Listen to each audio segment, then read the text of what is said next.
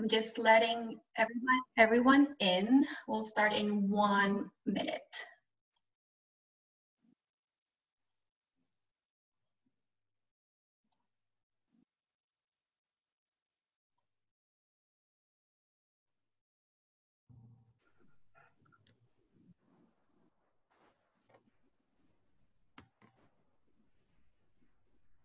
Okay, hi everyone and welcome. Thank you for joining us to today's live session with our origin team titled Exploring Our Origins, Nicaragua. My name is Michelle Dunaway and I am part of Novus Coffee Imports and I will be your moderator today. A few housekeeping things. Please stay on mute during the presentation. Feel free to type in your question in the chat box if you have any time. The presentation should last about 30 minutes, and at the end, we will have time for more questions. So to celebrate National Coffee Day, we have a special giveaway. Novus Coffee will be giving away a 25-pound box of Nicaraguan coffee from Finca Buena Vista. This is a female-owned farm we will learn more about during our presentation. You will be able to get this coffee either green or roasted, delivered directly to your door, only to the US, please. So if you want to participate, you just need to enter your name, please, in the chat box, and the winner will be announced on social media tomorrow. Joining us from Nicaragua, we have John Gardina. He is the sales director for the Americas for Mercon Coffee Group. Mercon Coffee is a global green coffee supplier with the purpose of building a better coffee world and with vast experience in farming, production, trading, logistics, and risk management. Also joining us today, we have Scott McMartin. He is Director of Coffee at Novus Coffee Imports. He is joining us from Seattle, and he will be sharing with us cupping qualities that he has found sourcing coffee from Nicaragua. Novus Coffee is the specialty coffee arm of Mercon and offer a unique selection of high quality coffee grown with a focus on sustainability, as well as a complete set of services to support roasters. A little bit of background about John and Scott. So John been with Mercon for over 8 years, and he spends his time promoting coffees from producing countries globally while supporting the rural communities that are essential contributors to providing this beverage to consumers around the globe. Scott has been in coffee for over 30 years and has vast experience managing global coffee supply relationships, leading quality teams, and also developing coffee blends. So Nicaragua. Well, Nicaragua is the largest country in Central America. It borders Honduras to the north and Costa Rica to the south. It has a population of about 6 million. And they're mostly concentrated in the western region of the country. Nicaragua is a special origin to all of us. Mercon's history as a company began in Nicaragua in 1952.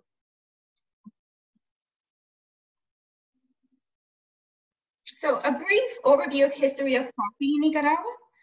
Coffee was first brought to Nicaragua in the years 1790, but it was not really until around 1840 that it gained economic importance.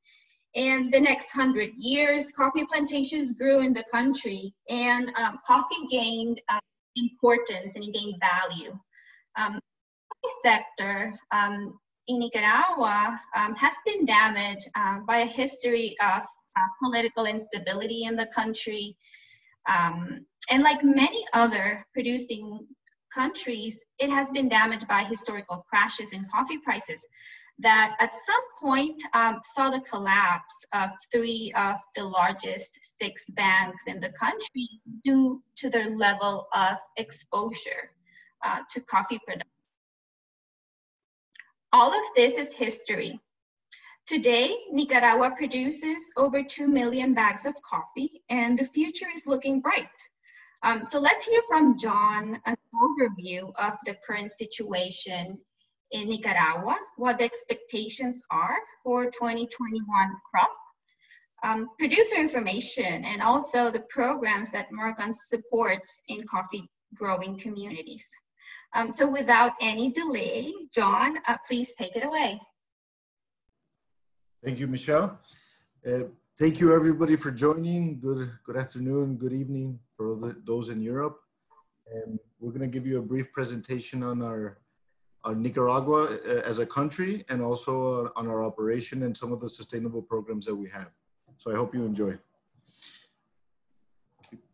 Okay, so a little bit about Nicaragua growing regions. Basically, we are estimating for the 2021 crop a total production of a little bit over 2 million bags out of Nicaragua. This is about a 5% reduction versus last year.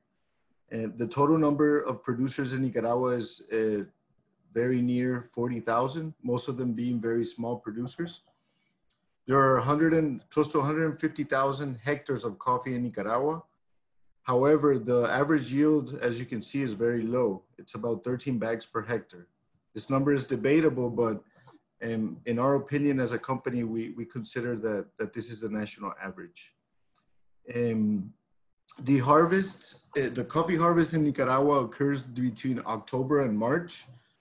For example, we have already actually started, we're only in September, we have already started opening some purchasing centers. We're receiving very small amounts of coffee for the moment, but the peak usually will be, let's say, November to January, I would say, and having the majority of the coffee coming out during the month of December. The average altitude of the coffee plantations in Nicaragua range between 900 and 1,500 meters above sea level.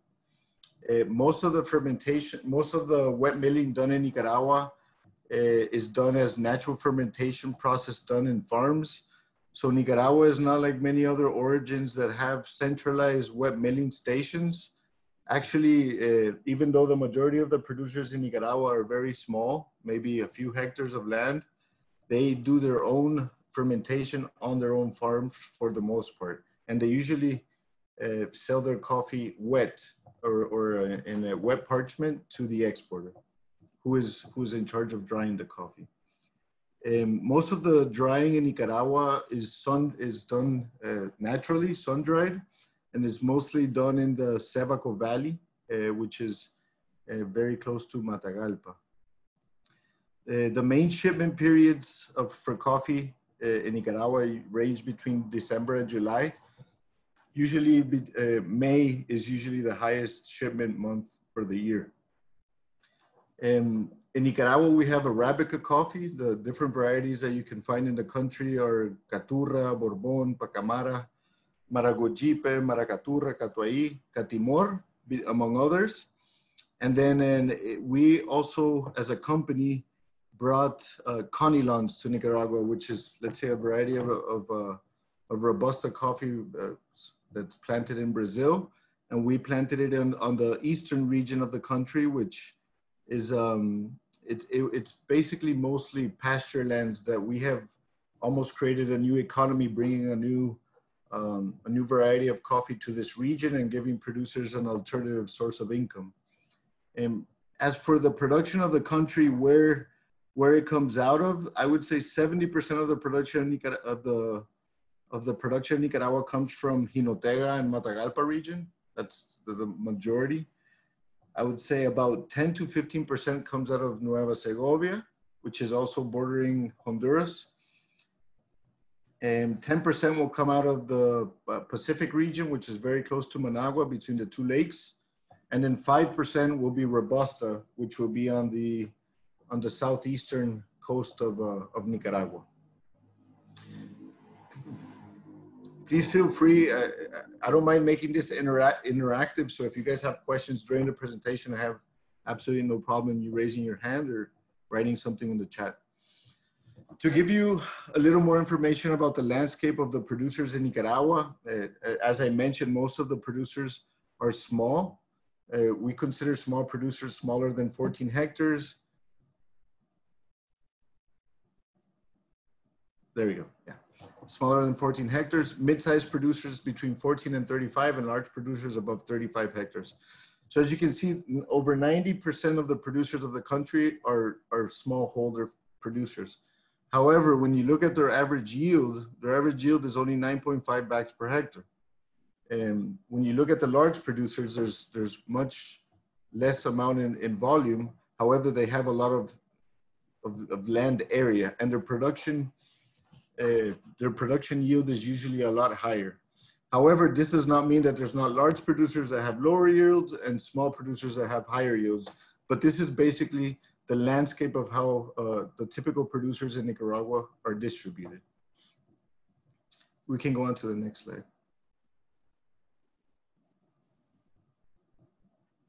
So this is basically the Nicaragua production, where it has been between 15-16 crop to 2021 crop. So as you can see, it's been fairly stable, even though we have seen very low prices in the previous, I'd say 3 to 4 years. And yes, production has come down from a record year in 18-19 of 2.6 million bags down to what we consider will be a crop estimate of about 2 million bags. However, it could be a little higher. It's still a little bit too early to say. This decrease in production, I think it's obvious that the current coffee prices are affecting it at the moment. However, I think that the producers are being resilient, and if we do see, and when we do see higher prices, we should see a rebound pretty quickly on the production to levels of 18, 19, and even higher. We can move on to the next slide. So a little bit about our operation in Nicaragua. Our operation in Nicaragua is called CISA Exportadora. We are the largest exporter in the country. It's part of the Mercon Coffee Group. We work directly with over 6,000 producers to which we purchase from. We usually tend to have between 35 to 40% market share of the total production of the country is what we export. And most of the coffee that we buy is bought directly from the producers, so we work with direct relationships. Over 3,000 producers that we work with are certified. This, when I say certified, I mean UTS, Rainforest, Cafe Practices, Triple Espresso, Lift, which I'm going to talk about later, or any other certificate that adds value to their coffee. And the company was founded in 1952, 68 years ago. This was actually the first company of the group. After this, let's say Mercon sprouted from CISA, but CISA was really the pioneer for the group. So we are very well invested and very well motivated to keep on working in this country and supporting it. Our strategy in Nicaragua is to get as close as we can to the producer and to offer end-to-end services. So one of our biggest strengths is our purchasing network. And we try to open purchasing stations up in the mountains, very close to the producers, and make sure that they have easy access to be able to deliver their coffee and receive payment immediately if they need it. So we open, usually, depending on the year, but I'd say close to 150 purchasing stations throughout all the coffee producing regions.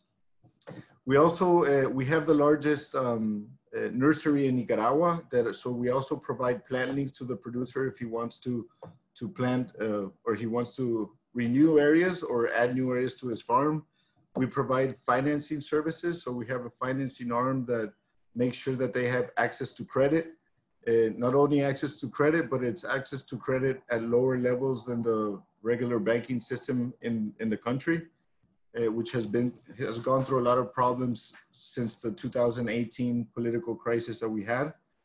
not only that, but many of the producers are very smallhold producers that in some cases don't have land titles and they don't even have access to credit. So this gives them, their only access to credit might be through a microfinancing arm that would charge them very, very high rates, but they are able to receive rates that are very competitive that any producer that does have land titles or does have collateral could get from a large bank. And we also provide technical assistance. Our technical agronomist team has grown quite substantially in the past few years. In Nicaragua, if I'm not mistaken, we have between 40 and 50 agronomists at the moment. And we also let producers fix their coffee prior to the harvest or after the harvest. So what this means is that, for example, if we're, for example, today, you're a producer, you haven't delivered the coffee to us, but the coffee market is at a price where you feel comfortable that you could sell your coffee at. You can come to us, fix the price at that certain moment, even though we haven't received the coffee, and deliver the coffee at a later date. Another option is, for example, come December, you're ready to deliver the coffee to us, but you go to our purchasing station and our prices seem low because right now the C market is very low. So you say, you know what, I'd rather deliver my coffee to you, but I don't want to fix the price today. I want to fix the price later. So you could deliver the coffee and wait for a better price. And if it happens, you can fix later on. And you can also get a partial payment towards the amount of coffee that you deliver. So we try to be as flexible as we can with the producers and make it as easy for them in order to be able to benefit the most. I think that's one of our biggest differentiators from the competition in the country. I think we can move on. I think, Scott, I'll pass the mic to you so you can discuss a little bit more about the qualities. Oh, wait, sorry. Before that, just wanted to show you. So on the top left, you can see the Arabica mill that we have. This mill is called San Carlos. It's in Matagalpa. It's the largest coffee mill in Nicaragua. Then on the top right, you can see, like I said, over 90% of the coffee that is produced in Nicaragua is sun-dried. So you can, this is an aerial picture of some of the patios where we dry coffee. During the peak of the harvest, we have 100 hectares of coffee drying at one specific time. So, I mean, you can't really appreciate it in that picture, but it's really amazing to see during the harvest. And then in the bottom, you can see some of our drying tunnels, which we use to dry some of our specialty lots, which Scott will be talking about next. Thanks, Johnny.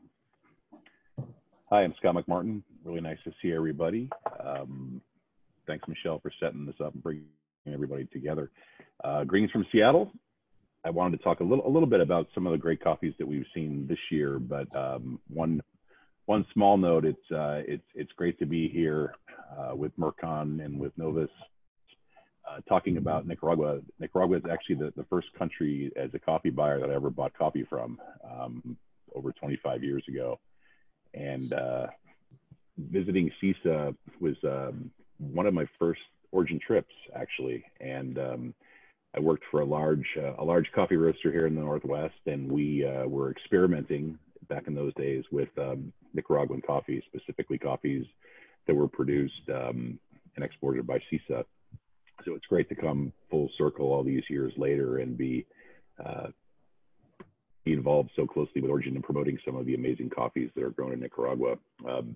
The first one that we're quite fond of is from Finca Esmeralda, and another Jinotega coffee, high altitude, that we've had great success with. This is a special project that began a number of years ago, and Johnny can let me know how many years ago we started the Red Cherry Project, but it's been 3 years ago.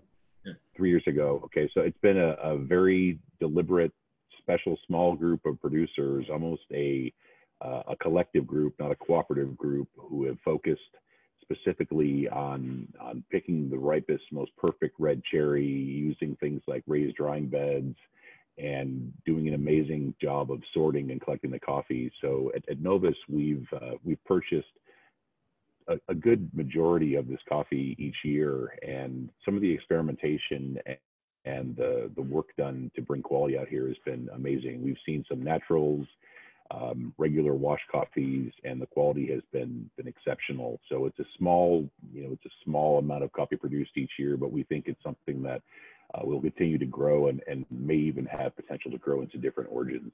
So we're very, very keen on the Red Cherry project.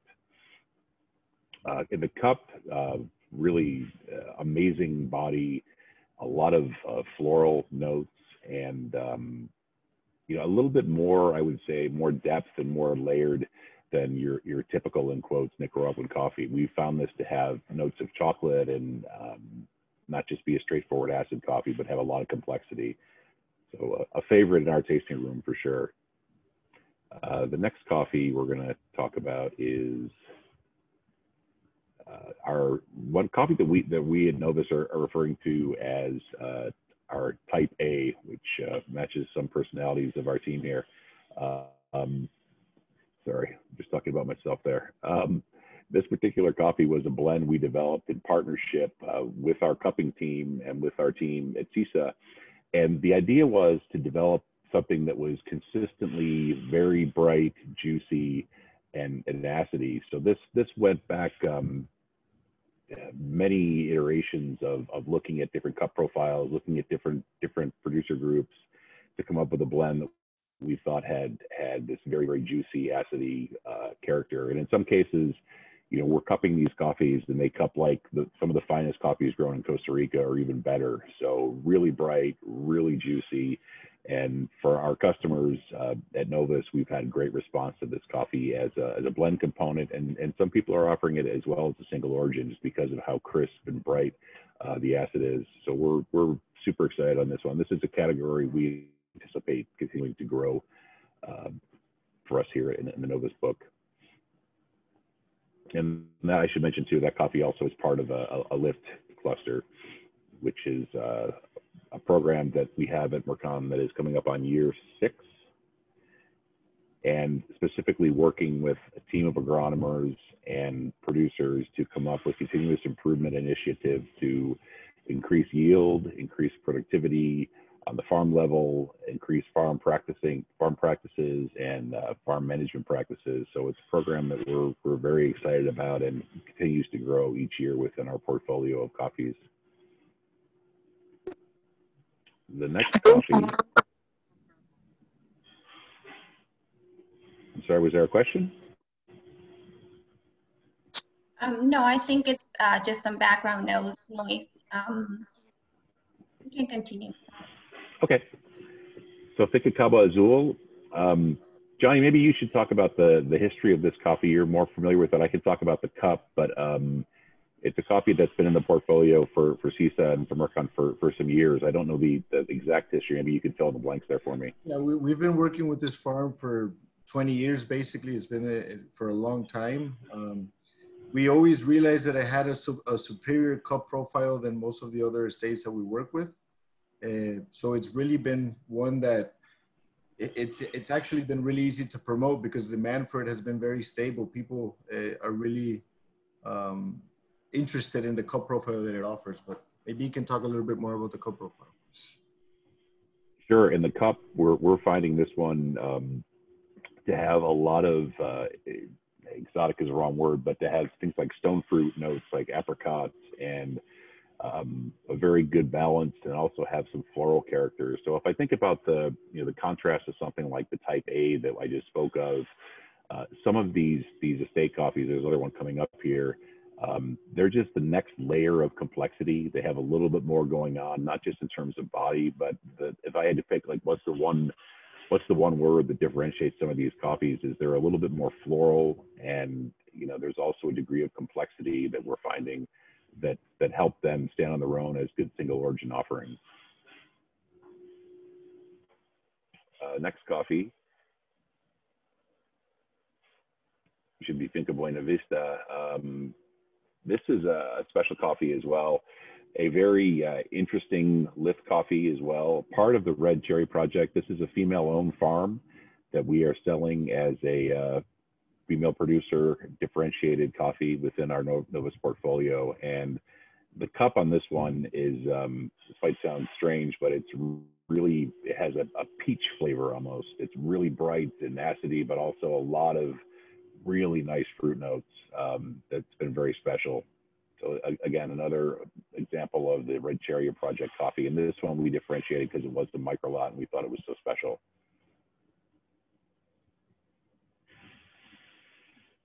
And the other estate that we're quite keen on is Monimbo, and this is another historic estate for CISA and for Mercon, owned by the Marinko family, and we've been involved with this coffee for a long time. It's a historic farm.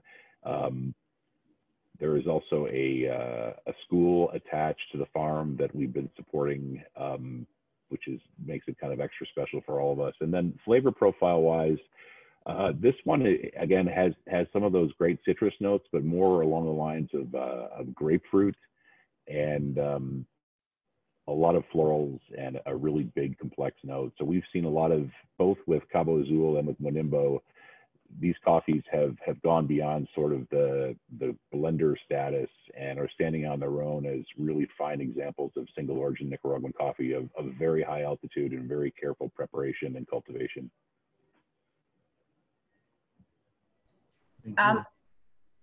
If you don't mind me, me interrupting, Scott, we have a question from Edward. He's asking what is, and maybe either John or Scott can answer this, what's the availability of each of those, the Lift Cluster specialty coffees on a yearly basis? Specialty coffee out of the Lift clusters, or are you talking about just in general how much coffee we buy from Lift clusters? I think he means out of the Lift clusters, yes. Out of the total Lift clusters, if I'm not mistaken, it's over 250,000 bags in Nicaragua. So it's almost a third of the coffee that we're buying is coming from Lift clusters. And this is because now about half of our producers are now under the Lift program. So. And our goal is to get him all onto the Lift program. Okay, and he has one more question. He's asking if any of those are organic certified coffees. We are working at the moment on 2 organic clusters, one for Robusta and one for Arabica. So as of today, no, but we are, we might be able to start offering for 21, 22 crop. Okay. Thank you, sorry, Don. 2021 crop, sorry. Next, okay. this coming crop, so. Was that Edward? Edward? Yes. Okay, I'll get in touch with him. I can send him more information. Okay, thank you. Perfect. Excellent. Is that all the copies? I think so. That's all the ones we wanted to highlight today, right? Now on to a little bit about Lift. Yes. Yeah, I see one more question as well. Yes, go ahead. It's from Maria, and she says, how can I become part of Lift? Is Maria a producer in Nicaragua? Maria, if you would type in the chat box or get off mute.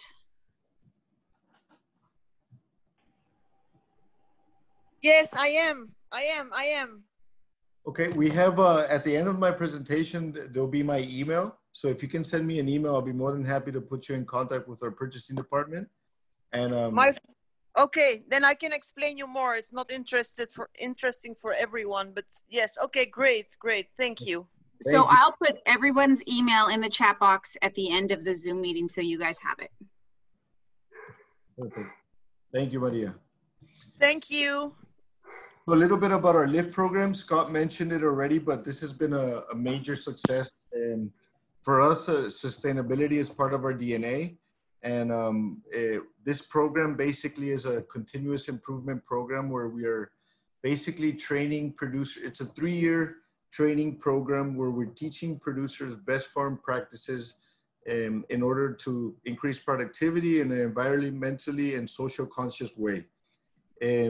What we do is we usually do February to September or March to October, but it's basically 8 sessions, 1 per month off harvest. So obviously during the harvest, producers are very busy, but when they're off harvest, once a month, we get them together and we provide them training.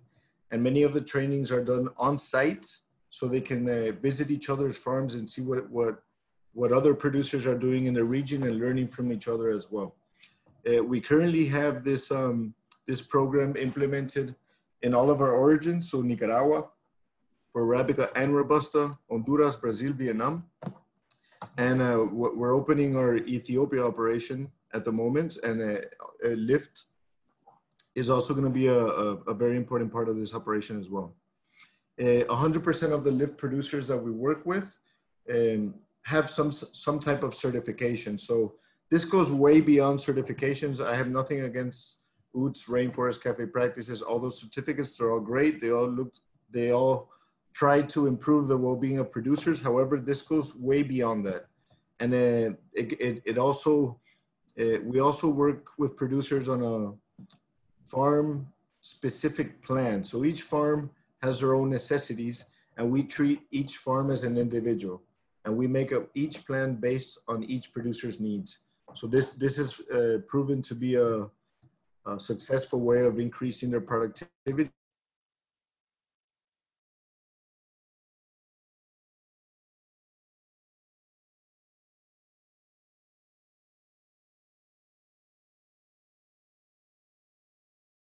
And improving their livelihood.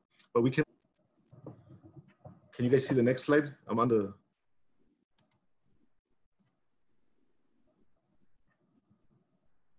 can you hear me? Yes. Okay, sorry. I'm in Nicaragua.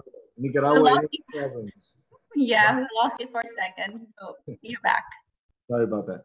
All right, so the three pillars of our program are basically productivity, social development, and environment. So obviously you saw in the first slides that productivity is one of the biggest problems that one of the biggest issues that we're facing. We have very low productivity. However, we have producers in the country that are producing twice as much or even 3 times as much as the lowest producing in the country. So there's opportunities of improvement, and that's where we're focused. That's one of our major focuses. The other one is there's ways of increasing productivity, but it's also important to be very cautious about the environment. I mean, especially now with all the demands of the industry and everything we know that's going on in the world, it's very important that we protect basically the biodiversity of each country that we live in. And especially with coffee, you know how much water usage goes into it and how much contamination used to go into, and still does in some cases, into water sources. So it's very important for us to tackle this. And then finally, we have the social practices, which basically include child labor, which is a big issue in the coffee industry, as well as minimum wages, protective equipment for all employees. And I'll talk a little bit more about the training sessions in the next slides.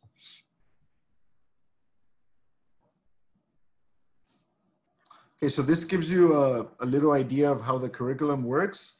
So basically, like I said, it's a 3-year program. Every year you see different topics on each one of the pillars.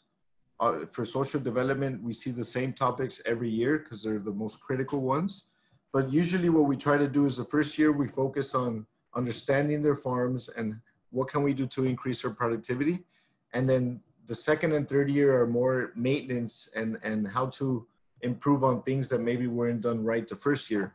But they get a very elaborate training course on how to manage their farms, and the improvements that we have been able to see have been very substantial, and we'll show you a little bit more on the next few slides. So at the moment, we have 3,000 producers under the program, under over 70 agronomists working with each one of these producers. We have been able to provide 2,000 training events. At each training event, you can have between 10 and 20 producers. So that tells you the amount of producers that have attended. 600,000 bags of coffee. This slide is showing us as a company, not only Nicaragua. That's why you see more volume than I said. And then also we have been working with 35,000 hectares of coffee. This is in all our 5 origins. John, can I interrupt you for a second? I have a question. And I think it ties with the previous slide. This is Matt, and he's asking, what are the barriers to higher productivity? Is this by choice for higher quality, or is it a result of disease, climate, labor, or any other factor? What is the barrier to higher productivity? I mean, I think all of the above would be the answer, but it depends on each case. But there's many things that affect productivity. One of it could be basically the management of the farm. You might not be providing enough nutrients to the plants that they need in order to produce more. You might not be renovating your farms, but in other cases you might be doing everything right. But we see climate change has affected many areas as well. So there's not, I don't think there's one specific answer. And I know there's probably some producers in the audience as well, and maybe they could also communicate their opinions. But in my opinion, it varies a lot depending on each circumstance. Okay, thank you, John.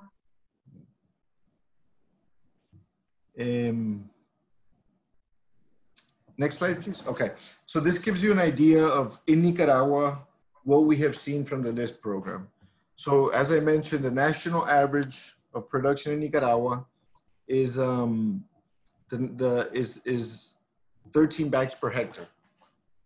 Our non-lift producers, so producers that work with us that are not necessarily under our lift program, produce a bit higher than the average of the country, 16.3 bags per hectare, which is a 25% increase versus basically the average of the country.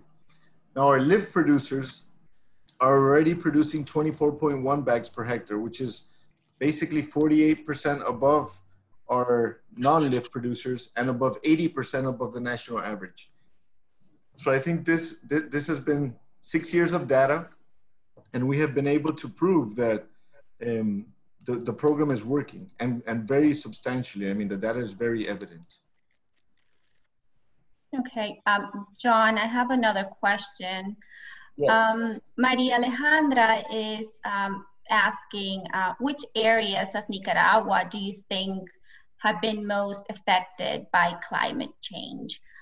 She mentions that her farm is in, and correct me if I'm pronouncing this wrong, but it's in Niquinomo? Niquinomo, yes. Okay.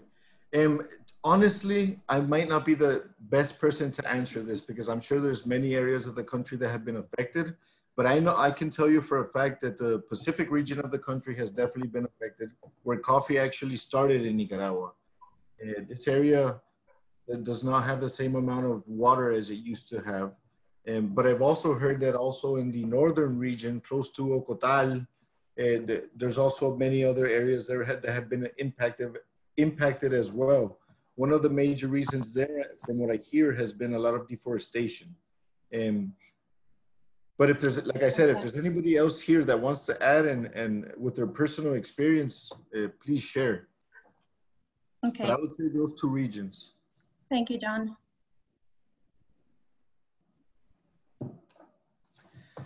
Okay. So now I wanted to talk a little bit about our Seeds for Progress Foundation. So part of our strategy is not only to speak to the producers, but also to try to improve the communities in which coffee comes from. One of the biggest problems in Nicaragua that we face is education. Unfortunately, the government budget for education in Nicaragua is extremely low. The conditions that students have to go to school in Nicaragua in general in the public school system are less than desirable. So we have for over a decade, almost 2 decades, we have decided to invest a lot in education, and that's when we created the Seeds for Progress Foundation. Can you move on to the next slide, please? So basically, in Nicaragua, we have our Seeds for Progress Foundation is basically managing 24 of the schools, which affect almost 5,000 students and 272 teachers. So what the foundation does is many different types of projects. Many of the projects that we do are infrastructure. I mean, some of these schools don't have access to water or don't have access to a floor or equipment. And once we're able to invest in the infrastructure, we start investing in, first of all, the teachers, teaching teachers, because in the end, it's a multiplier effect. The more teachers you train, the more students that are going to be trained as well and taught as well. And we also invest in technology. So as you can imagine, in many of these schools, there's barely, or in some cases, barely even electricity, but we have even taken internet to many of these schools. We've taken computers and given students more motivation to go to these schools. When you're learning with technological tools, it motivates you a little bit more to go to school than going to a school that doesn't have very many resources. So it has proven to be a very successful program, and the donations that go into this foundation come from a whole wide range of people in the supply chain. So even producers support it. In many cases, producers actually donate land where we build schools on, so they're very involved in it as well. Our own employees, Mercon employees, and sister companies of the Mercon group donate quite a substantial amount of money into this foundation as well. Banks, roasters, roaster partners are extremely important, individual donators, insurance companies, but basically we're trying to, even logistical companies. So we're trying to get the whole supply chain involved in these donations, because in the end, I mean, we all depend on this industry at the moment, and if communities aren't prospering, then it's going to be very difficult for this to continue. So thank you that everybody's here that's helped donate to this cause. In Guatemala, we have we just started the foundation. We just opened it basically last year. At the moment, we're only working 4 schools in Palencia and Jalapa, which house 180 students and 5 teachers. Our strategy is going to be to implement the same thing that we have done in Nicaragua, in Guatemala, and hopefully all of our other origins as well. And then just some highlights from the program. At the moment, we have 28 schools under management. 5,000 students are benefiting from this program, and 500 teachers, 3,800 families. Most of them come work or have something to do with the coffee industry, and they're spread around 144 communities in Nicaragua and Guatemala at the moment. So these are some of the short-term impacts. I talked a lot about these already, but obviously better schooling conditions are key. You have prepared and empowered teachers. This is very important. Better academic student performance, because they're more motivated to go to a school that has the conditions that they need. Parents, they value education more and make sure that their students are going to school. Communities have access to quality education, and students are motivated to attend school. So between our LIFT program and our Seeds for Progress program, we're almost creating a circle of prosperity in these coffee communities and making sure that future generations are actually motivated to come back and work in the industry.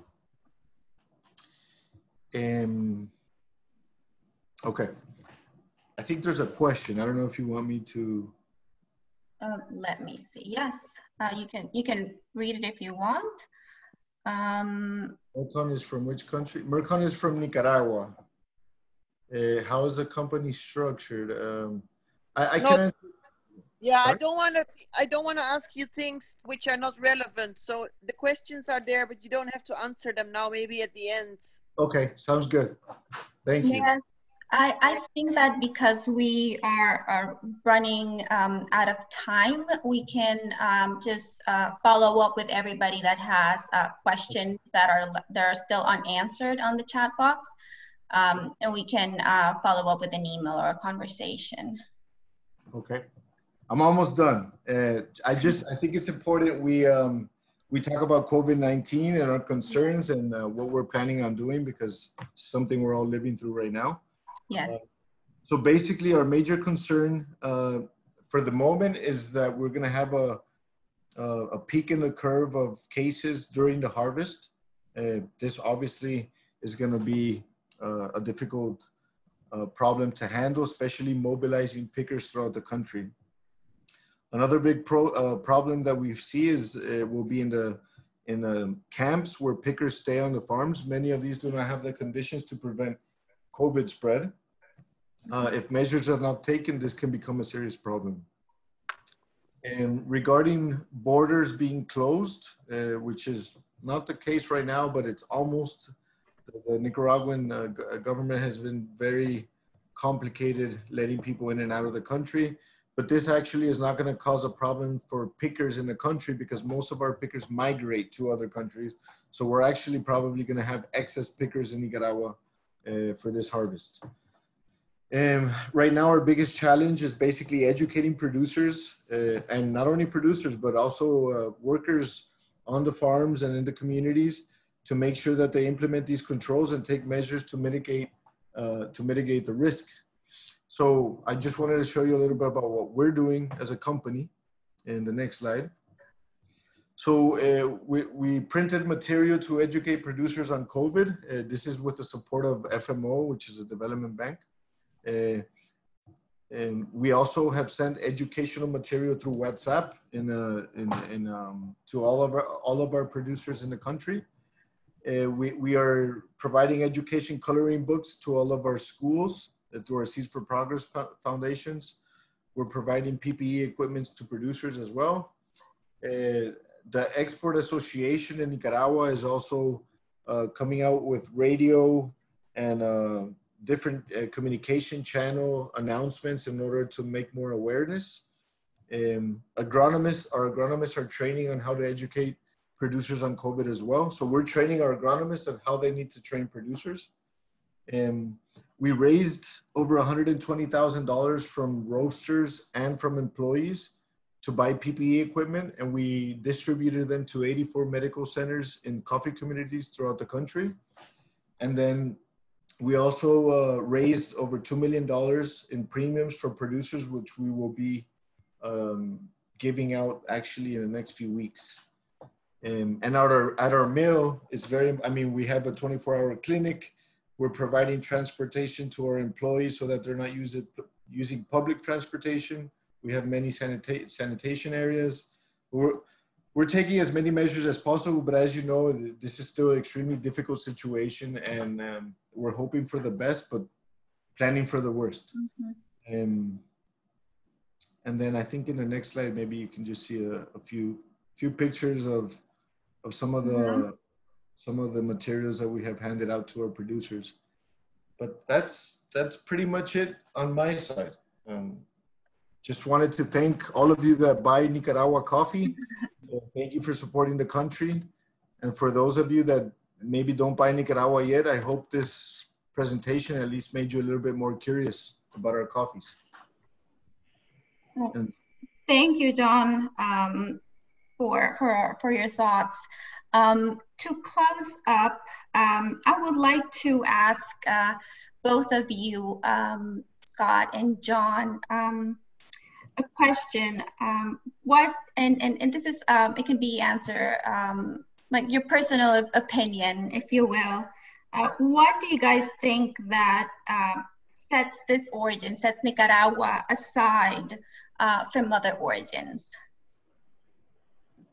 Do you want to take that, Scott, or should I take it? Yeah, I guess we both answer. Maybe I'll start. For me, I think I've seen a tremendous improvement in quality over the years, and refinements of varieties leading to really better cup quality. So I'm excited about this, about Nicaragua and about the coffees from this origin, because it's, as I mentioned, going through some of those coffees, we have great coffees that can add a level of acidity and complexity to a blend. And we also have very nice coffees that can stand on their own as a single origin offering as part of estate coffees.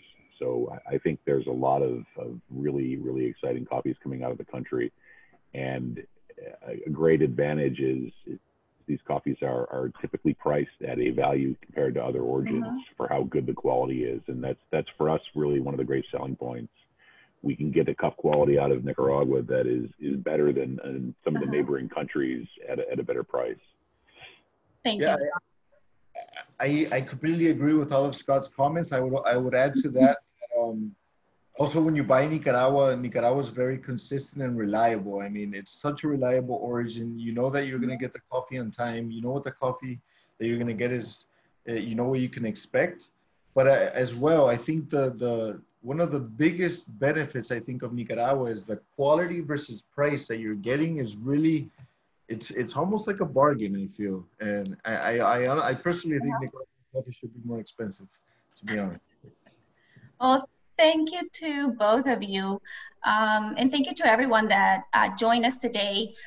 John and Scott's email is on the screen right now. If you have any question that we didn't cover today, we didn't have time to get to that, you can email us. Mine is on the screen as well. We'll be happy to continue the conversation, especially with Maria Alejandra, that she wants to be part of LIFT and learn more about it. I've been waiting actually for 4 months to hear from LIFT, and that's why and now I'm not in Nicaragua, I'm in the Netherlands, and I saw that Mercon, a company in the Netherlands, that's why I asked, because I don't know much. I inherited the farm from my mother, because it was completely, she lives in Europe as well. She's married to my father. And I started it all a year ago, and I need a lot of help. That is great. And yeah, I think we're here for that. And I'm sure that John can take that and connect you to the right people in Nicaragua. Yes, please send me an email, Maria Alejandra. I'll be more than happy to help you. Okay, or can we do it like email is so, can we do it over WhatsApp one of these days? Sure, no problem. Do you want to write down my number, or should I write down yours? You can put your number in the chat box, Maria Alejandra, and we'll give you a call. I think that'll be easier. Fabulous. I give you my WhatsApp number, not my Nicaraguan number. Perfect. Thank you. Perfect. Well, thank you so much. I hope you all have enjoyed this session, and thank you all for joining us today. Very much. Thank you, everyone. Thank you.